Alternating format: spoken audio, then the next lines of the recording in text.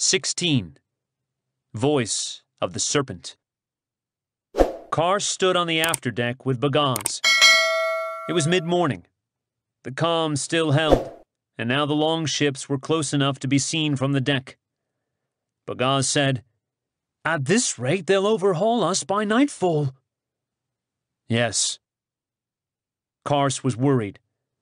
Undermanned as she was, the galley could not hope to outdistance the Khans under oars alone, and the last thing Karst wanted was to be forced into the position of fighting Ironbeard's men. He knew he couldn't do it. "They'll break their hearts to catch us," he said, "and these are only the van. The whole of the Sea King's fleet will be coming on behind them." Bagaz looked at the following ships. "Do you think we'll ever reach Sark?" "Not unless we raise a fair wind," Karst said grimly. "And even then, not by much of a margin. Do you know any prayers?" "I was instructed in my youth," answered Bagaz piously. "Then pray." But all that long hot day, there was no more than a breath of air to ripple the galley's sails. The men wearied at the sweeps. They had not much heart for the business at best, being trapped between two evils with a demon for captain, and they had only so much strength. The longships doggedly, steadily grew closer. In the late afternoon, when the setting sun made a magnifying glass of the lower air, the outlook reported other ships far back in the distance. Many ships, the armada of the Sea Kings. Karst looked up into the empty sky, bitter of heart. The breeze began to strengthen. As the sails filled, the rowers roused themselves and pulled with renewed vigor. Presently, Karst ordered the sweeps in. The wind blew strongly. The galley picked up speed, and the longships could no more than hold their own. Karst knew the galley's speed. She was a fast sailor, and with her great spread of canvas, might hope to keep well ahead of the pursuers if the wind held. If the wind held. The next few days were enough to drive a man mad. Karst drove the men in the pit without mercy, and each time the sweeps had to be run out, the beat grew slower as they reached the point of exhaustion. By the narrowest margin, Karst kept the galley ahead. Once, when it seemed they were surely caught, a sudden storm saved them by scattering the lighter ships. But they came on again, and now a man could see the horizons dotted with a host of sails, where the armada irresistibly advanced. The immediate pursuers grew from 4 to 5, and then to 7. Karst remembered the old adage that a stern chase is a long one, but it seemed that this one could not go on much longer. There came another time of flat, hot calm. The rowers drooped and sweated at the oars, driven only by their fear of the Khans, and try as they would, there was no bite in the stroke. Karst stood by the after rail, watching, his face lined and grim. The game was up. The lean longships were putting on a burst of speed, closing in for the kill. Suddenly, sharply, there came a hail from the masthead. "Sail, ho!" Karst whirled, following the line of the lookout's pointing arm. "Sark ships!" He saw them ahead, racing up under a fast beat, 3 tall war galleys of the patrol. Leaping to the edge of the rowers' pit, he shouted to the men, "Pull, you dogs! Lay into it! There's help on the way!" They found their last reserves of energy. The galley made a desperate, lurching run. Owain came to Karst's side. "We're close to Sark now, Lord Rhiannon, if we can keep ahead a little longer." The Khans rushed down on them, pushing furiously in a last attempt to ram and sink the galley before the Sarks could reach them. But they were too late. The patrol ships swept by. They charged in among the Khans and scattered them, and the air was filled with shouts and the twangings of bowstrings, and the terrible ripping sound of splintering oars as a whole bank was crushed into matchwood. There began a running fight that lasted all afternoon. The desperate Khans hung on and would not be driven off. The Sark ships closed in around the galley, a mobile wall of defense. Time and again the Khans attacked, their light, swift craft darting in hornet-like, and were driven off. The Sarks carried ballistas, and Carr saw 2 of the Khan ships holed and sunk by the hurtling stones. A light breeze began to blow. The galley picked up speed, and now blazing arrows flew, searching out the bellying sails. 2 of the escort ships fell back with their canvas ablaze, but the Khans suffered also. There were only 3 of them left in the fight, and the galley was by now well ahead of them. They came in sight of the Sark coast, a low dark line above the water. And then, to Kars's great relief, other ships came out to meet them, drawn by the fighting, and the 3 remaining Khan longships put about and drew off. It was all easy after that. Owain was in her own place again. Fresh rowers were put aboard from other ships, and one swift craft went ahead of them to carry warning of the attacks and news of Owain's coming. But the smoke of the burning longships astern was a painful thing to Kars. He looked at the mast sails of the Sea Kings in the far distance, and felt the huge and crushing weight of the battle that was to come. It seemed to him in that moment that there was no hope. They came in late afternoon into the harbor of Sark. A broad estuary offered anchorage for countless ships, and on both sides of the channel the city sprawled in careless strength. It was a city whose massive arrogance suited the men who had built it. Carr saw great temples and the squat magnificence of the palace, crowning the highest hill. The buildings were almost ugly in their solid strength, their buttressed shoulders jutting against the sky, brilliant with harsh colors and strong designs. Already this whole harbor area was in a feverish sweat of activity. Word of the Sea King's coming had started a swift manning of ships and readying of defenses, the uproar and tumult of a city preparing for war. Bagaz, beside him, muttered, "We're mad to walk like this into the dragon's throat. If you can't carry it off as Rhiannon, if you make one slip—" Carr said, "I can do it. I've had considerable practice by now in playing the cursed one." But inwardly he was shaken. Confronted by the massive might of Sark, it seemed a mad insolence to attempt to play the god here. Crowds along the waterfront cheered Owain wildly as she disembarked, and they stared in some amazement at the tall man with her, who looked like a Khand and wore a great sword. Soldiers formed a guard around them and forced a way through the excited mob. The cheering followed them as they went up through the crowded city streets toward the brooding palace. They passed at length into the cool dimness of the palace halls. Carr strode down huge echoing rooms with inlaid floors and massive pillars that supported giant beams covered with gold. He noticed that the serpent motif was strong in the decorations. He wished he had Bagaz with him. He had been forced, for appearance sake, to leave the fat thief behind, and he felt terribly alone. At the silvery doors of the throne room, the guard halted. A chamberlain wearing mail under his velvet gown came forward to greet Owain.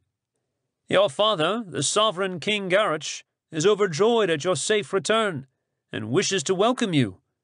But he begs you to wait, as he is closeted with the Lord Hishar, the emissary from Caer-Du." Owain's lips twisted. "So already he asks aid of the serpent?" She nodded imperiously at the closed door. "Tell the king I will see him now." The chamberlain protested. "But, Highness—" "Tell him," said Owain, "or I will enter without permission. Say that there is one with me who demands admittance, and whom not even Garach nor all Caer-Du may deny." The chamberlain looked in frank puzzlement at Kars. He hesitated, then bowed and went in through the silver doors. Kars had caught a note of bitterness in Owain's voice when she spoke of the serpent. He taxed her with it. "No, Lord," she said. "I spoke once, and you were lenient. It is not my place to speak again. Besides," she shrugged, "you see how my father bars me from his confidence in this, even though I must fight his battles for him."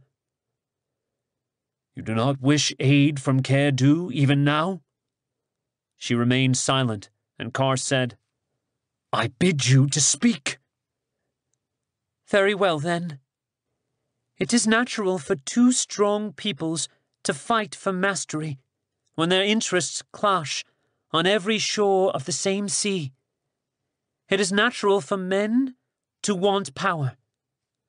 I could have gloried in this coming battle, gloried in a victory over Condor, but—" "Go on," she cried out then with controlled passion. "But I have wished that Sark had grown great by fair force of arms, man against man, as it was in the old days before Gareth made alliance with Caer-Du. And now there is no glory in a victory won before even the hosts have met." "And your people?" asked Kars. "Do they share your feelings in this?" "They do, Lord, but enough are tempted by power and spoils." She broke off, looking Kars straight in the face. "I have already said enough to bring your wrath upon me. Therefore I will finish, for I think now that Sark is truly doomed, even in victory. The serpent gives us aid not for our sakes, but as part of its own design. We have become no more than tools by which Caer-Du gains its ends. And now that you have come back to lead the Duvians—" She stopped, and there was no need for her to finish. The opening of the door saved Kars from the necessity of an answer. The chamberlain said apologetically, "Highness, your father sends answer that he does not understand your bold words, and again begs you to wait his pleasure." Owain thrust him angrily aside and strode to the tall doors, flinging them open. She stood back and said to Kars, "Lord, will you enter?"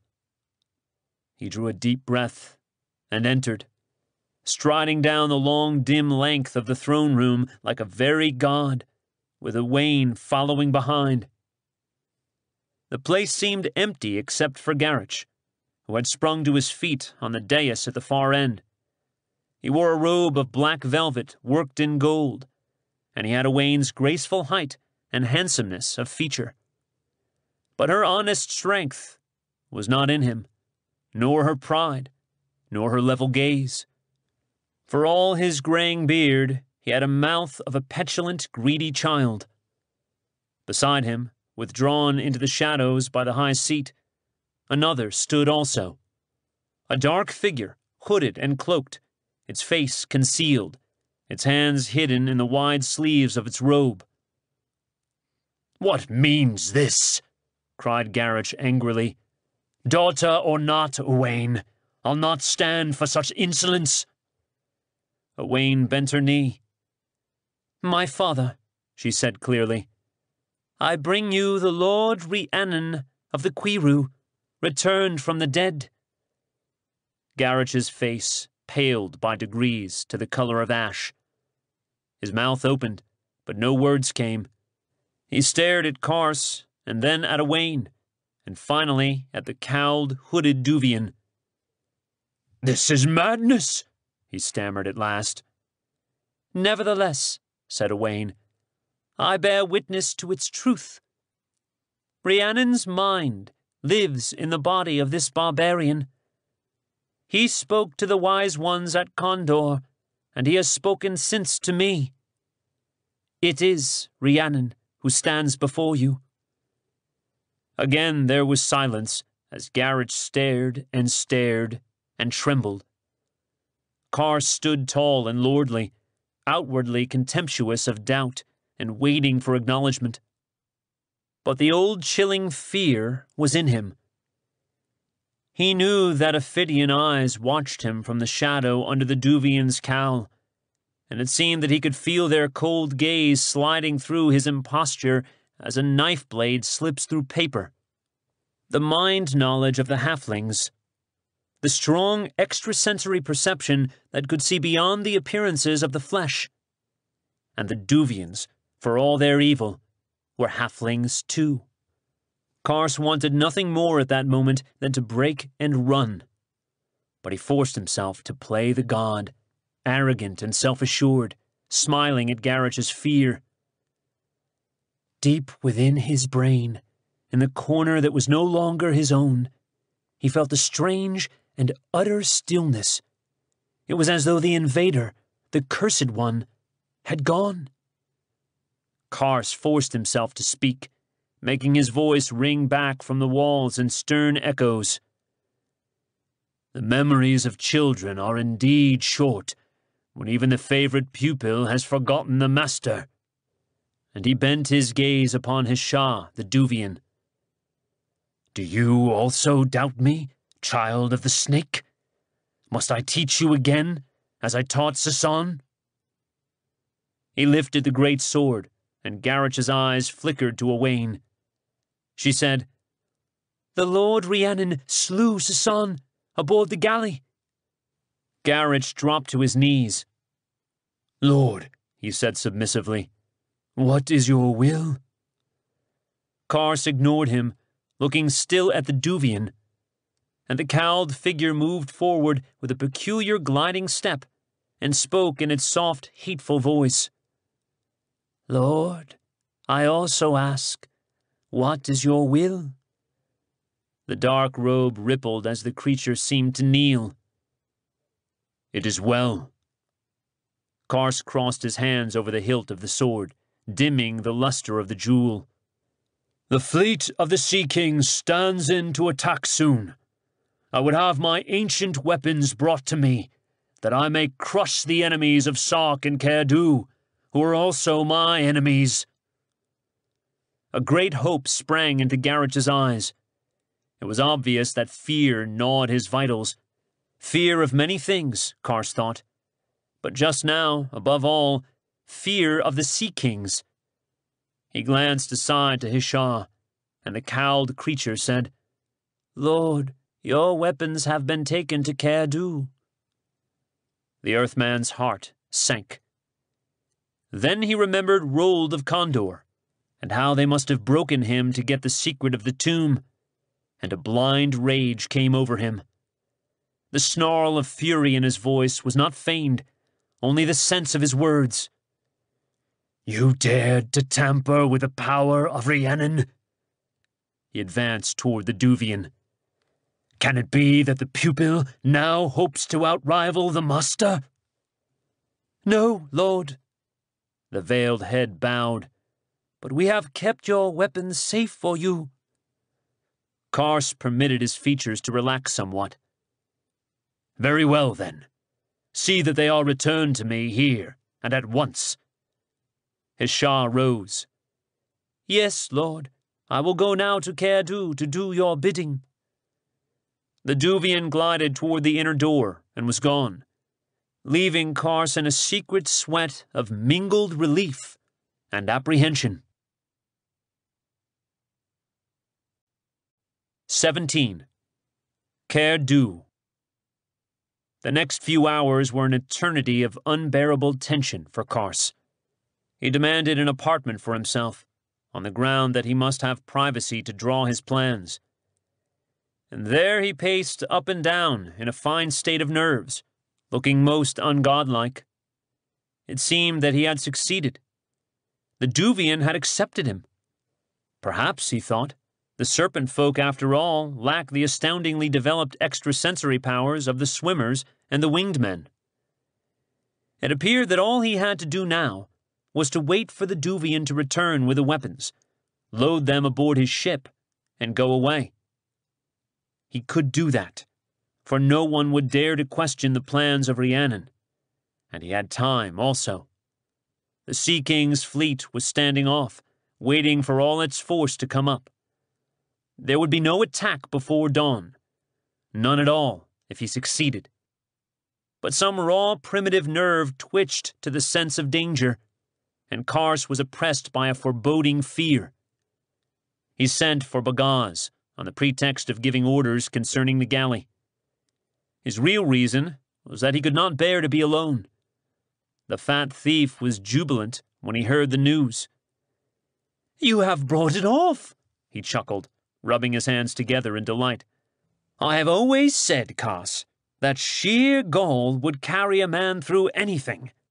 I, Bagaz, could not have done better."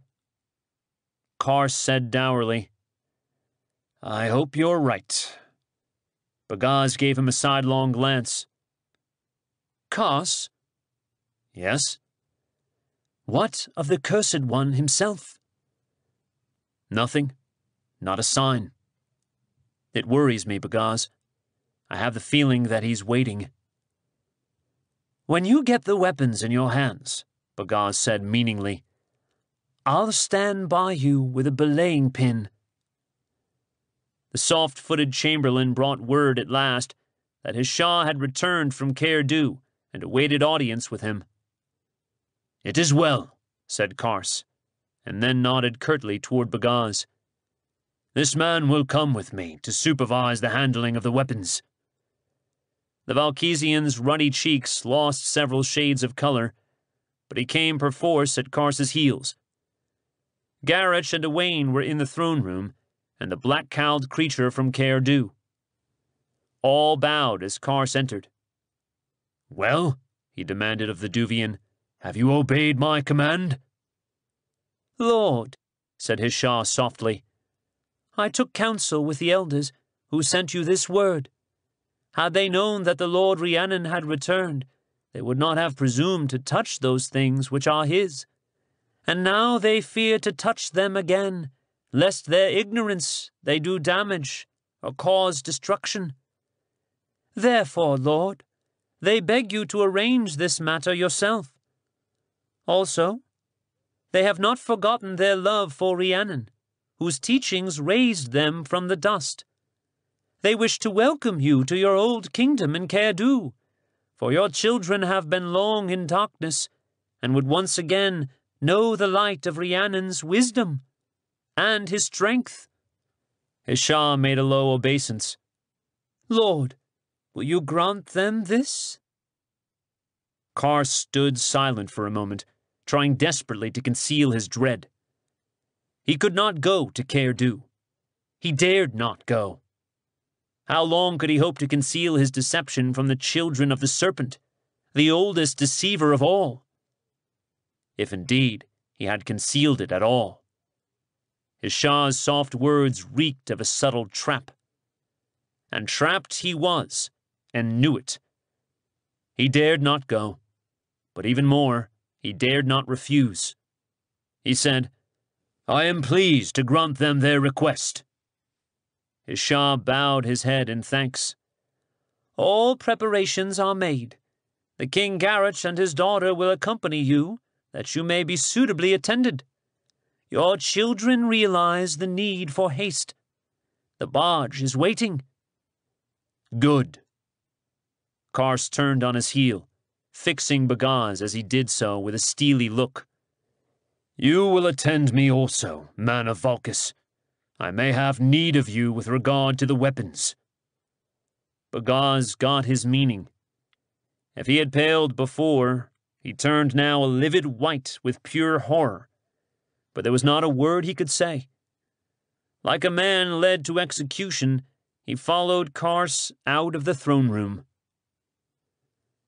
Night brooded black and heavy as they embarked at the palace stair in a low black craft without sail or oar. Creatures hooded and robed like his Shah thrust long poles into the water, and the barge moved out into the estuary, heading up away from the sea. Garroch crouched amid the sable cushions of a divan, an unkingly figure with shaking hands and cheeks the color of bone. His eyes kept furtively seeking the muffled form of his Shah. It was plain that he did not relish this visit to the court of his allies. Owain had withdrawn herself to the far side of the barge, where she sat looking out into the somber darkness of the marshy shore. Kars thought she seemed more depressed than she ever had when she was a prisoner in chains. He too sat by himself, outwardly lordly and magnificent, inwardly shaken to the soul. Bagaz crouched nearby. His eyes were the eyes of a sick man. And the cursed one, the real Rhiannon, was still. Too still. In that buried corner of Kars's mind, there was not a stir, not a flicker. It seemed that the dark outcast of the Quiru was like all the others aboard, withdrawn and waiting. It seemed a long way up the estuary. The water slid past the barge with a whisper of sibilant mirth. The black-robed figures bent and swayed at the poles. Now and again a bird cried from the marshland, and the night air was heavy and brooding. Then, in the light of the little low moons, Kars saw ahead the ragged walls and ramparts of a city rising from the mists. An old, old city, walled like a castle. It sprawled away into ruin on all sides, and only the great central keep was whole. There was a flickering radiance in the air around the place. Kars thought that it was his imagination, a visual illusion caused by the moonlight and the glowing water and the pale mist. The barge drew in toward a crumbling quay. It came to rest, and his Shah stepped ashore, bowing as he waited for Rhiannon to pass. Kars strode up along the quay with Garrosh and Owain, and the shivering Bagaz followed. His Shah remained deferentially at the Earthman's heels. A causeway of black stone, much cracked by the weight of years, led up toward the citadel. Kars set his feet resolutely upon it. Now he was sure that he could see a faint, pulsing web of light around Caer-Du. It lay over the whole city, glimmering with a steely luminescence, like starlight on a frosty night. He did not like the look of it. As he approached it, where it crossed the causeway like a veil before the great gate, he liked it less and less. Yet no one spoke. No one faltered. He seemed to be expected to lead the way, and he did not dare to betray his ignorance of the nature of the thing. So he forced his steps to go on, strong and sure. He was close enough to the gleaming web to feel a strange prickling of force. One more stride would have taken him into it, and then his Shah said sharply in his ear, "Lord, have you forgotten the veil, whose touch is death?" Kars recoiled. A shock of fear went through him, and at the same time he realized that he had blundered badly. He said quickly, "Of course I have not forgotten." "No, Lord," his Shah murmured. "How indeed could you forget, when it was you who taught us the secret of the veil which warps space and shields Caer-Du from any force?" Kars knew now that the gleaming web was a defensive barrier of energy, of such potent energy that it somehow set up a space strain which nothing could penetrate. It seemed incredible, yet Quiru's science had been great, and Rhiannon had taught some of it to the forefathers of these Duvians. "How indeed could you forget?" his Shah repeated. There was no hint of mockery in his words, and yet Kars felt that it was there. The Duvian stepped forward, raising his sleeved arms in a signal to some watcher within the gate. The luminescence of the veil died out above the causeway, leaving a path open through it. And as Kars turned to go on, he saw that Owain was staring at him with a look of startled wonder, in which a doubt was already beginning to grow. The great gate swung open, and the Lord Rhiannon of the Quiru was received into Caer-Du. The ancient halls were dimly lighted by what seemed to be globes of prisoned fire that stood on tripods at long intervals, shedding a cool greenish glow. The air was warm, and the taint of the serpent lay heavy in it, closing Kars's throat with its hateful sickliness. His Shah went before them now, and that in itself was a sign of danger, since Rhiannon should have known the way. But a Shah said that he wished the honor of announcing his lord, and Kars could do nothing but choke down his growing terror and follow. They came into a vast central place, closed in by towering walls of the black rock that rose to a high vault, lost in darkness overhead. Below, a single large globe lighted the heavy shadows. Little light for human eyes, but even that was too much. For here the children of the serpent were gathered to greet their lord, and here in their own place they were not shrouded in the cowled robes they wore when they went among men. The swimmers belonged to the sea, the sky folk to the high air, and they were perfect and beautiful in accordance with their elements. Now Kars saw the third pseudo-human race of the halflings, the children of the hidden places, the perfect, dreadfully perfect offspring of another great order of life. In the first overwhelming shock of revulsion, Kars was hardly aware of his Shah's voice saying the name of Rhiannon, and the soft, sibilant cry of greeting that followed was only the tongue of nightmare speaking. From the edges of the wide floor, they hailed him, and from the open galleries above, their depthless eyes glittering, their narrow Ophidian heads bowed in homage. Sinuous bodies that moved with effortless ease, seeming to flow rather than step. Hands with supple, jointless fingers and feet that made no sound, and lipless mouths that seemed to open always on silent laughter, infinitely cruel. And all through that vast place whispered a dry, harsh rustling, the light friction of skin that had lost its primary scales, but not its serpentine roughness. Kars raised the sword of Rhiannon in acknowledgement of that welcome, and forced himself to speak. Rhiannon is pleased by the greeting of his children. It seemed to him that a little hissing ripple of mirth ran through the great hall, but he could not be sure, and a Shah said, "My lord, here are your ancient weapons." They were in the center of the cleared space. All the cryptic mechanisms he had seen in the tomb were here. The great flat crystal wheel, the squat looped metal rods, the others, all glittering in the dim light. Kars's heart leaped and settled to a heavy pounding. "Good," he said. "The time is short. Take them aboard the barge, that I may return to Sark at once." "Certainly, lord," said his Shah. "But will you not inspect them first, to make sure that all is well?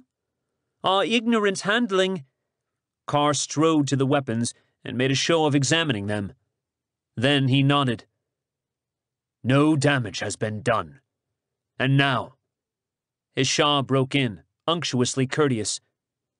"Before you go, will you not explain the workings of these instruments? Your children were always hungry for knowledge." "There is no time for that," Kars said angrily. "Also, you are, as you say, children. You could not comprehend." "Can it be, lord," asked his Shah very softly, "that you, yourself, do not comprehend?" There was a moment of utter stillness. The icy certainty of doom took Kars in its grip. He saw now that the ranks of the Duvians had closed in behind him, barring all hope of escape. Within the circle, Garrosh and Owain and Bagaz stood with him. There was shocked amazement on Garrosh's face, and the Valkesian sagged with the weight of horror that had come as no surprise to him. Owain alone was not amazed, or horrified. She looked at Kars with the eyes of a woman who fears, but in a different way. It came to Kars that she feared for him, that she did not want him to die. In a last desperate attempt to save himself, Kars cried out furiously, "What means this insolence? Would you have me take up my weapons and use them against you?" Do so, if you can, his Shah said softly. Do so, O false Rhiannon, for assuredly by no other means will you ever leave Caer-Du.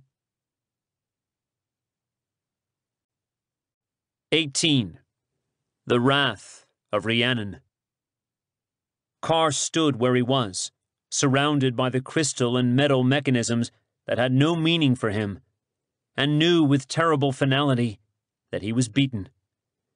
And now the hissing laughter broke forth on all sides, infinitely cruel and jeering. Garroch put out a trembling hand toward his Shah. "Then," he stammered, "this is not Rhiannon?" "Even your human mind should tell you that much now," answered his Shah contemptuously. He had thrown back his cowl, and now he moved toward Kars, his ophidian eyes full of mockery. "By the touching of minds alone, I would have known you false. But even that I did not need. You, Rhiannon, Rhiannon of the Quiru, who came in peace and brotherhood to greet his children in Caer-Du." The stealthy, evil laughter hissed from every Duvian throat, and his Shah threw his head back, the skin of his throat pulsing with his mirth. "Look at him, my brothers! Hail Rhiannon, who did not know of the veil nor why it guards Caer-Du!" And they hailed him, bowing low. Carr stood very still. For the moment he had even forgotten to be afraid. "You fool," said his Shah.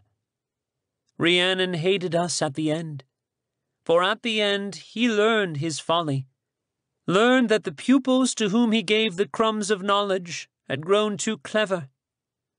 With the veil, whose secret he had taught us, we made our city impregnable even to his mighty weapons, so that when he turned finally against us, it was too late."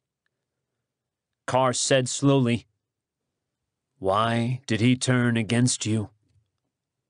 His Shah laughed. "He learned the use we had for the knowledge he had given us."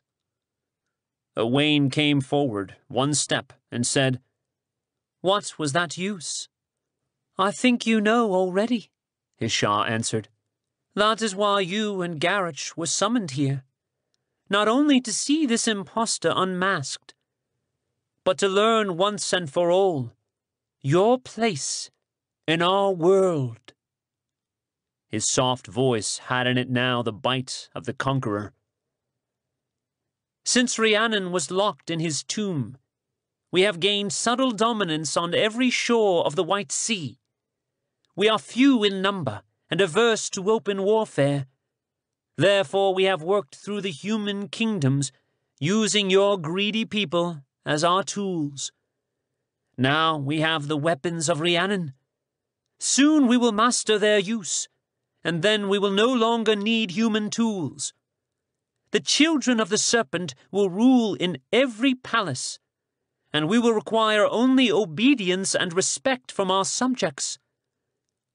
How think you of that, Owain of the proud head, who have always loathed and scorned us?"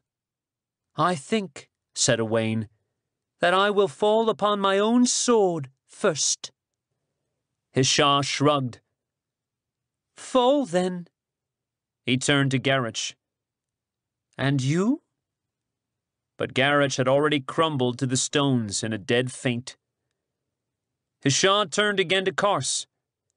"And now," he said, "you shall see how we welcome our lord." Bagaz moaned and covered his face with his hands.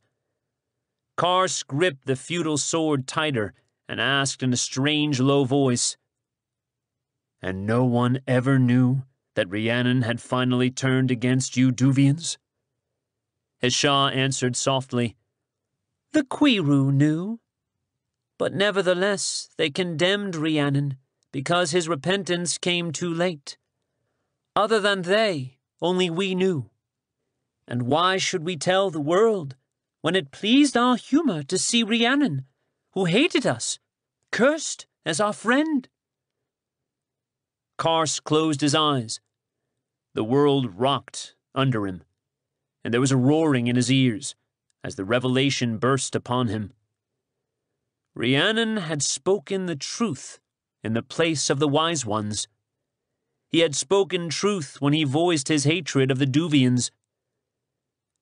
The hall was filled with a sound like the rustling of dry leaves as the ranks of the Duvians closed gently in toward Kars. With an effort of will almost beyond human strength, Kars threw open all the channels of his mind, trying desperately now, in this last minute, to reach inward to that strangely silent, hidden corner. He cried aloud, "Rhiannon!"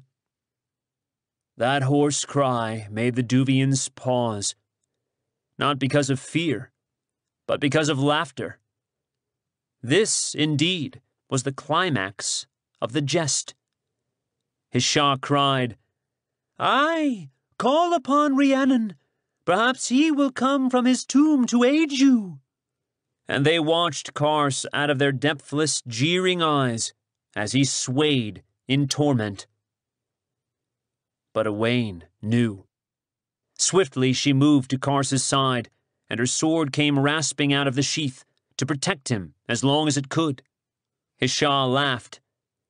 "A fitting pair, the princess without an empire and the would-be god." Kars said again in a broken whisper, "Rhiannon!" And Rhiannon answered. From the depths of Kars's mind, where he had lain hidden, the Cursed One came, surging in terrible strength through every cell and atom of the Earthman's brain, possessing him utterly now that Kars had opened the way. As it had been before in the place of the wise ones, the consciousness of Matthew Kars stood aside in his own body and watched and listened. He heard the voice of Rhiannon, the real and godlike voice that he had only copied, ring forth from his own lips in anger that was beyond human power to know. "Behold your lord, O crawling children of the serpent! Behold and die!" The mocking laughter died away into silence. His Shah gave back, and into his eyes came the beginning of fear. Rhiannon's voice rolled out, thundering against the walls. The strength and fury of Rhiannon blazed in the Earthman's face, and now his body seemed to tower over the Duvians, and the sword was a thing of lightning in his hands. "What now of the touching of minds, Shah? Probe deeply, more deeply than you did before when your feeble powers could not penetrate the mental barrier I set up against you." His Shah voiced a high and hissing scream. He recoiled in horror, and the circle of the Duvians broke as they turned to seek their weapons, their lipless mouths stretched wide in fear. Rhiannon laughed, the terrible laughter of one who has waited through an age for vengeance and finds it at last. "Run, run and strive, for in your great wisdom you have let Rhiannon through your guarding veil, and death is on Caer-Du." And the Duvians ran, writhing in the shadows as they caught up the weapons they had not thought to need. The green light glinted on the shining tubes and prisms. But the hand of Kars, guided now by the sure knowledge of Rhiannon, had darted toward the biggest of the ancient weapons, toward the rim of the great flat crystal wheel. He set the wheel spinning. There must have been some intricate triggering of power within the metal globe, some hidden control that his fingers touched. Kars never knew. He only knew that a strange dark halo appeared in the dim air, enclosing himself and Owain, and the shuddering Bagaz and Garroch, who had risen dog-like to his hands and knees and was watching with eyes that held no shred of sanity. The ancient weapons were also enclosed in that ring of dark force, and a faint singing rose from the crystal rods. The dark ring began to expand, like a circular wave sweeping outward. The weapons of the Duvians strove against it. Lances of lightning, of cold flame and searing brilliance, leaped toward it, struck, and splintered and died. Powerful electric discharges that broke themselves on the invisible dielectric that shielded Rhiannon's circle. Rhiannon's ring of dark force expanded relentlessly, out and out, and where it touched the Duvians, the cold Ophidian bodies withered and shriveled and lay like cast-off skins upon the stones. Rhiannon spoke no more. Karst felt the deadly throb of power in his hand, as the shining wheel spun faster and faster on its mount, and his mind shuddered away from what he could sense in Rhiannon's mind. For he could sense dimly the nature of the Cursed One's terrible weapon. It was akin to that deadly ultraviolet radiation of the sun, which would destroy all life were it not for the shielding ozone in the atmosphere.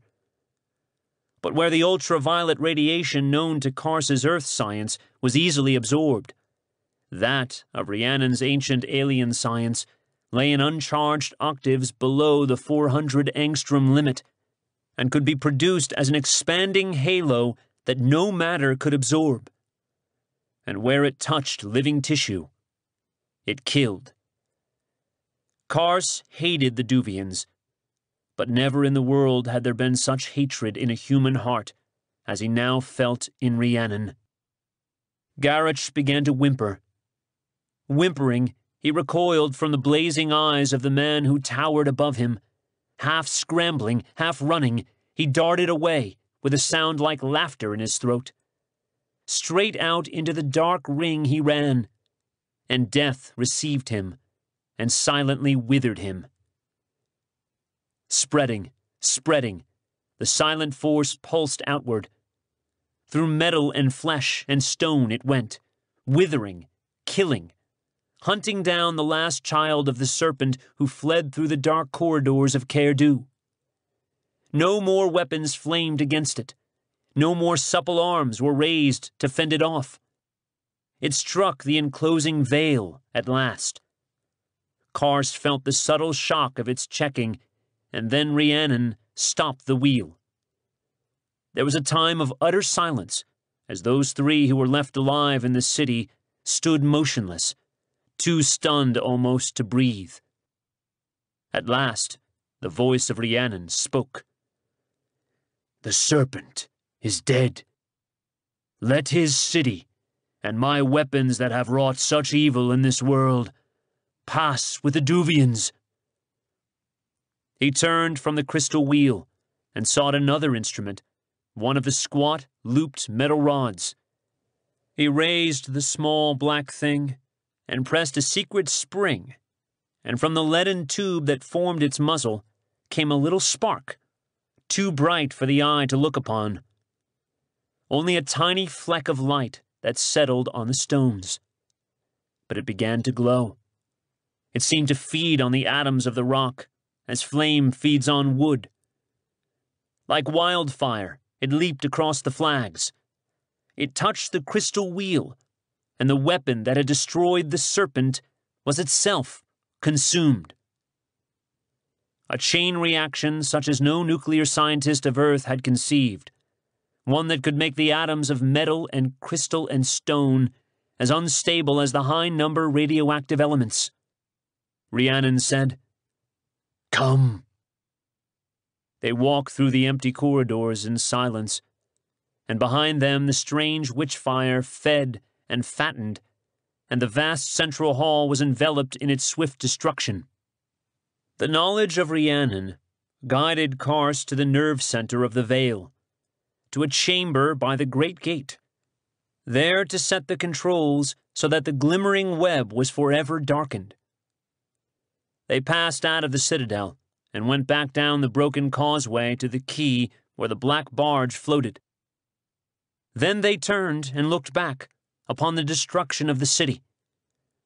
They shielded their eyes, for the strange and awful blaze had something in it of the fire of the sun. It had raced hungrily outward through the sprawling ruins, and made of the central keep a torch that lighted all the sky, blotting out the stars, paling the low moons. The causeway began to burn, a lengthening tongue of flame between the reeds of the marshland. Rhiannon raised the squat, looped tube again. From it, now, a dim little globule of light, not a spark, flew toward the nearing blaze. And the blaze hesitated, wavered, then began to dull and die. The witch-fire of strange atomic reaction that Rhiannon had triggered, he had now dampened and killed by some limiting counterfactor, whose nature Karst could not dream. They pulled the barge out onto the water, as the quivering radiance behind them sank and died. And then the night was dark again, and of Caer-Du there was nothing to be seen but steam. The voice of Rhiannon spoke once more. "It is done," he said. "I have redeemed my sin." The Earthman felt the utter weariness of the being within him as the possession was withdrawn from his brain and body. And then, again, he was only Matthew Karst. 19. Judgment of the Quiru. The whole world seemed hushed and still in the dawn, as their barge went down to Sark. None of them spoke, and none of them looked back at the vast white stream that still rolled solemnly up across the sky. Karst felt numbed, drained of all emotion. He had let the wrath of Rhiannon use him, and he could not yet feel quite the same. He knew that there was something of it still in his face, for the other two would not quite meet his eyes, nor did they break the silence. The great crowd gathered on the waterfront of Sark was silent too. It seemed that they had stood there for long, looking toward Caer-Du. And even now, after the glare of its destruction had died out of the sky, they stared with white, frightened faces. Karst looked out at the conned longships riding with their sails slack against the yards, and knew that the terrible blaze had awed the Sea Kings into waiting. The black barge glided into the palace stair. The crowd surged forward as Owain stepped ashore, their voices rising in a strange, hushed clamor. And Owain spoke to them. "Caer-Du and the serpent both are gone, destroyed by Lord Rhiannon." She turned instinctively toward Karst, and the eyes of all that vast throng dwelt upon him as the words spread, growing at last to an overwhelming cry of thankfulness. "Rhiannon! Rhiannon the Deliverer!" He was the cursed one no longer, at least not to these Sarks. And for the first time, Karst realized the loathing they had had for the allies Garroch had forced upon them. He walked toward the palace with Owain and Bagaz, and knew with a sense of awe how it felt to be a god. They entered the dim, cool walls, and it seemed already as though a shadow had gone out of them. Owain paused at the doors of the throne room, as though she had just remembered that she was the ruler now in Garroch's place. She turned to Karst and said, "If the Sea Kings still attack—" "They won't. Not until they know what happened. And now we must find Rold, if he still lives." "He lives," said Owain. "After the Duvians emptied Rold of his knowledge, my father held him as hostage for me." They found the Lord of Condor at last, chained in the dungeons deep under the palace walls. He was wasted and drawn with suffering, but he still had the spirit left to raise his red head and snarl at Karst and Owain. "Demon," he said, "traitor, have you and your hellcat come at last to kill me?" Karst told him the story of Caer-Du and Rhiannon, watching Rold's expression change slowly from savage despair to a stunned and unbelieving joy. "Your fleet stands off Sark under Ironbeard," he finished. "Will you take this word to the Sea Kings and bring them in to parley?" "Aye," said Rold. "By the gods, I will." He stared at Kars, shaking his head. "A strange dream of madness these last days have been. And now, to think that I would have slain you gladly in the place of the wise ones with my own hand." That was shortly after dawn. By noon, the council of the Sea Kings had assembled in the throne room with Rold at their head, and a mare who had refused to stay behind in Condor. They sat around a long table. Owain occupied the throne, and Kars stood apart from all of them. His face was stern and very weary, and there was in it still a hint of strangeness. He said with finality, "There need be no war now. The serpent is gone, and without its power, Sark can no longer oppress her neighbors. The subject cities, like Jakara and Valkus, will be freed. The empire of Sark is no more."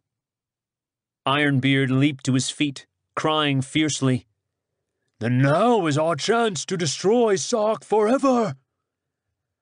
Others of the Sea Kings rose, Thorn of Tarak loud among them, shouting their assent. Owain's hand tightened upon her sword. Kars stepped forward, his eyes blazing. "I say there will be peace. Must I call upon Rhiannon to enforce my word?" They quieted, awed by that threat, and Rold bade them sit and hold their tongues. "There has been enough of fighting and bloodshed," he told them sternly, "and for the future we can meet Sark on equal terms. I am Lord of Condor, and I say that Condor will make peace." Caught between Kars's threat and Rold's decision, the Sea Kings one by one agreed. Then Emer spoke. "The slaves must all be freed, human and halfling alike." Kars nodded. "It will be done." "And," said Rold, "there is another condition." He faced Kars with unalterable determination. "I have said we will make peace with Sark, but not, though you bring 50 Rhiannons against us, with a Sark that is ruled by Owain." "Aye!" roared the Sea Kings, looking wolf-eyed at Owain. "That is our word also." There was a silence then, and Owain rose from the high seat, her face proud and somber. "The condition is met," she said. "I have no wish to rule over a Sark tamed and stripped of empire. I hated the serpent as you did, but it is too late for me to be the queen of a petty village of fishermen. The people may choose another ruler." She stepped down from the dais and went from them to stand erect by a window at the far end of the room, looking out over the harbor. Kars turned to the Sea Kings. "It is agreed, then." And they answered, "It is agreed." Emer, whose fey gaze had not wavered from Kars since the beginning of the parley, came to his side now, laying her hand on his. "And where is your place in this?" she asked softly. Kars looked down at her, rather dazedly. "I have not had time to think. But it must be thought of, now." And he did not know. As long as he bore within him the shadow of Rhiannon, this world would never accept him as a man. Honor he might have, but never anything more, and the lurking fear of the Cursed One would remain. Too many centuries of hate had grown around that name. Rhiannon had redeemed his crime, but even so, as long as Mars lived, he would be remembered as the Cursed One. As though in answer, for the first time since Caer-Du, the dark invader stirred, and his thought voice whispered in Kars's mind. "Go back to the tomb, and I will leave you, for I would follow my brothers. After that, you are free. I can guide you back along that pathway to your own time if you wish, or you can remain here." And still, Kars did not know. He liked this green and smiling Mars. But as he looked at the Sea Kings, who were waiting for his answer, and then beyond them through the windows to the white sea and the marshes, it came to him that this was not his world, that he could never truly belong to it. He spoke at last, and as he did so, he saw Owain's face turned toward him in the shadows. Emer knew, and the halflings also, that I was not of your world. I came out of space and time, along the pathway which is hidden in the tomb of Rhiannon. He paused to let them grasp that, and they did not seem greatly astonished. Because of what had happened, they could believe anything of him, even though it be beyond their comprehension. Kars said heavily, "A man is born into one world, and there he belongs. I am going back to my own place." He could see that even though they protested courteously, the Sea Kings were relieved. "The blessings of the gods attend you, stranger," Emer whispered, and kissed him gently on the lips. Then she went, and the jubilant Sea Kings went with her. Bagaz had slipped out, and Kars and Owain were alone in the great empty room. He went to her, looking into her eyes that had not lost their old fire, even now. "And where will you go now?" he asked her. She answered quietly, "You will let me. I will go with you." He shook his head. "No. You could not live in my world, Owain. It's a cruel and bitter place, very old and near to death." "It does not matter. My own world also is dead." He put his hands on her shoulders, strong beneath the mailed shirt. "You don't understand. I came a long way across time. 1,000,000 years. He paused, not quite knowing how to tell her. "Look out there. Think how it will be when the White Sea is only a desert of blowing dust, when the green is gone from the hills, and the white cities are crumbled, and the riverbeds are dry." Owain understood and sighed. "Age and death come at last to everything, and death will come very swiftly to me if I remain here. I am outcast, and my name is hated, even as Rhiannon's." He knew that she was not afraid of death, but was merely using that argument to sway him. And yet the argument was true. "Could you be happy?" he asked, "with the memory of your own world haunting you at every step?" "I have never been happy," she answered, "and therefore I shall not miss it." She looked at him fairly. "I will take the risk. Will you?" His fingers tightened. "Yes," he said huskily. "Yes, I will." He took her in his arms and kissed her, and when she drew back, she whispered, with a shyness utterly new in her, "The Lord Rhiannon spoke truly when he taunted me concerning the barbarian." She was silent a moment, then added, "I think which world we dwell in will not matter much, as long as we are together in it." Days later, the Black Galley pulled into Jakara harbor, finishing her last voyage under the ensign of Owain of Sark. It was a strange greeting she and Kars received there, where the whole city had gathered to see the stranger, who was also the Cursed One, and the sovereign lady of Sark, who was no more a sovereign. The crowd kept back at a respectful distance, and they cheered the destruction of Caer-Du and the death of the serpent. But for Owain, they had no welcome. Only one man stood on the quay to meet them. It was Bagaz, a very splendid Bagaz, robed in velvet and loaded down with jewels, wearing a golden circlet on his head. He had vanished out of Sark on the day of the parley, on some mission of his own, and it seemed that he had succeeded. He bowed to Kars and Owain with grandiloquent politeness. "I have been to Valkis," he said. "It is a free city again, and because of my unparalleled heroism in helping to destroy Caer-Du, I have been chosen king."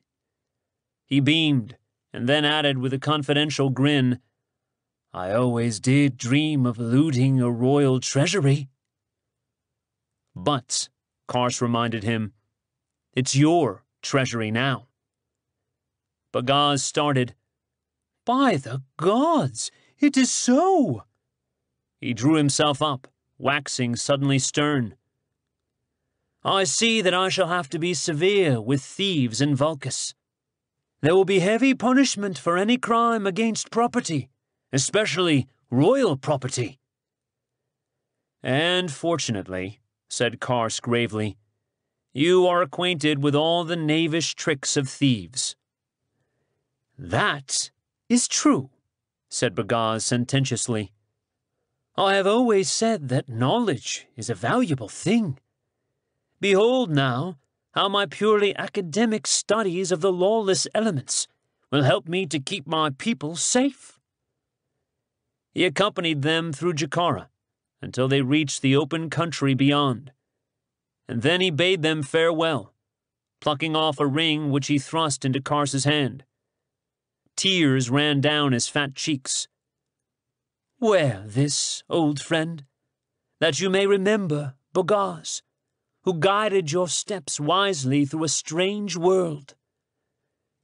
He turned and stumbled away, and Kars watched his fat figure vanish into the streets of the city, where they had first met. All alone, Kars and Owain made their way into the hills above Jakara, and came at last to the tomb. They stood together on the rocky ledge, looking out across the wooded hills and the glowing sea, and the distant towers of the city white in the sunlight. "Are you still sure," Kars asked her, "that you wish to leave all this?" "I have no place here now," she answered sadly. "I would be rid of this world as it would be rid of me." She turned and strode without hesitation into the dark tunnel. Owain the proud, that not even the gods themselves could break. Kars went with her, holding a lighted torch. Through the echoing vault and beyond the door marked with the curse of Rhiannon, into the inner chamber, where the torchlight struck against the darkness, the utter darkness of that strange aperture in the space-time continuum of the universe. At that last moment, Owain's face showed fear, and she caught the Earthman's hand. The tiny motes swarmed and flickered before them in the gloom of time itself. The voice of Rhiannon spoke to Kars, and he stepped forward into the darkness, holding tightly to Owain's hand. This time, at first, there was no headlong plunge into nothingness. The wisdom of Rhiannon guided and steadied them. The torch went out. Kars dropped it. His heart pounded, and he was blind and deaf in the soundless vortex of force. Again, Rhiannon spoke. "See now with my mind what your human eyes could not see before." The pulsing darkness cleared in some strange way that had nothing to do with light or sight. Kars looked upon Rhiannon. His body lay in a coffin of dark crystal, whose inner facets glowed with a subtle force that prisoned him forever, as though frozen in the heart of a jewel. Through the cloudy substance, Kars could make out dimly a naked form of more than human strength and beauty, so vital and instinct with life, that it seemed a terrible thing to prison in it that narrow space. The face also was beautiful, dark and imperious and stormy, even now with the eyes closed as though in death. But there could be no death in this place. It was beyond time, and without time there is no decay, and Rhiannon would have all eternity to lie there, remembering his sin. While he stared, Karst realized that the alien being had withdrawn from him so gently and carefully that there had been no shock. His mind was still in touch with the mind of Rhiannon, but the strange dualism was ended. The Cursed One had released him. Yet, through that sympathy that still existed between these two minds that had been one for so long, Karst heard Rhiannon's passionate call, a mental cry that pulsed far out along the pathway through space and time. "My brothers of the Quiru, hear me! I have undone my ancient crime!" Again he called with all the wild strength of his will.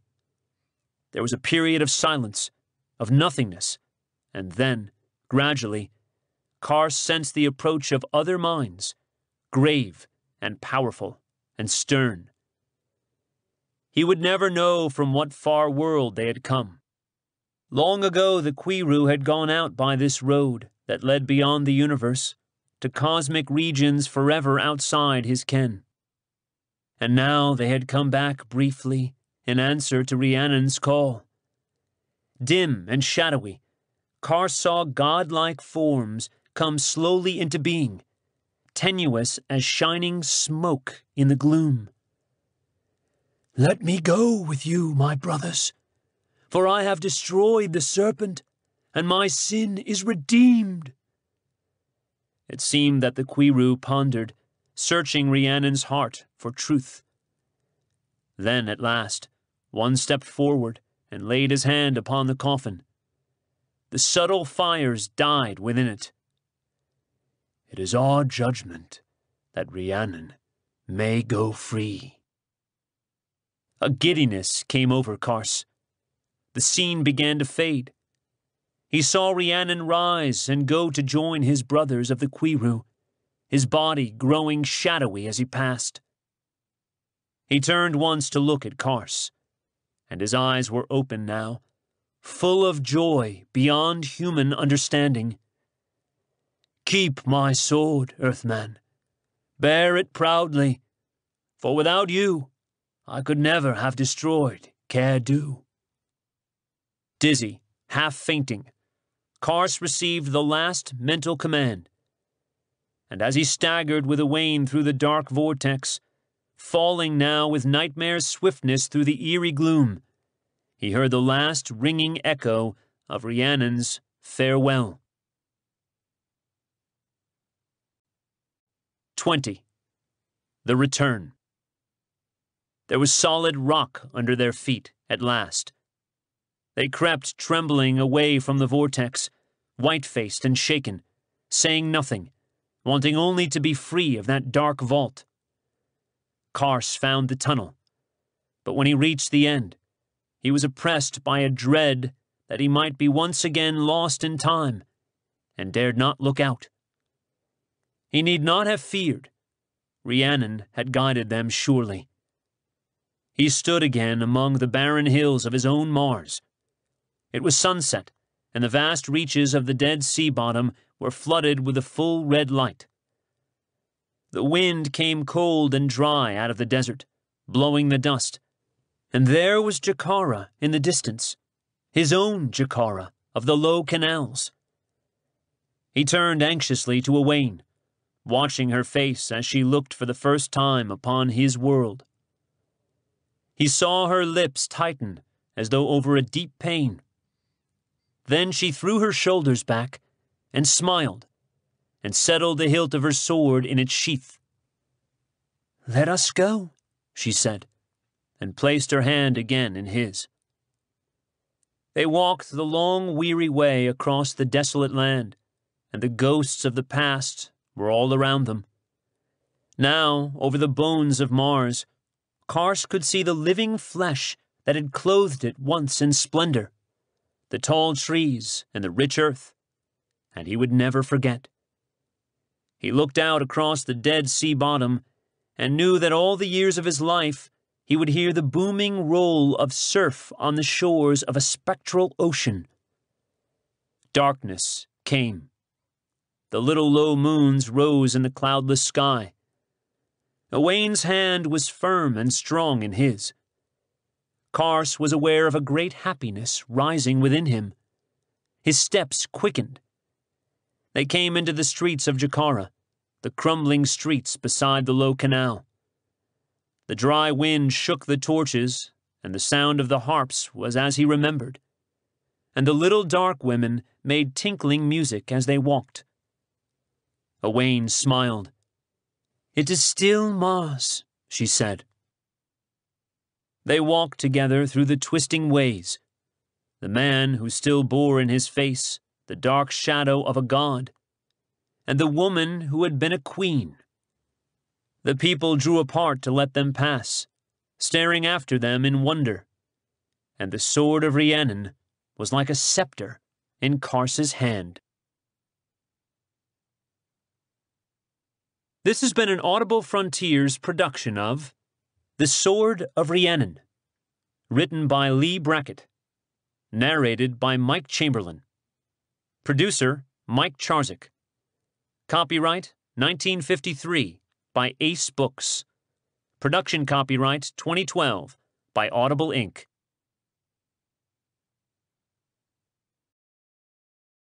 Audible hopes you have enjoyed this program.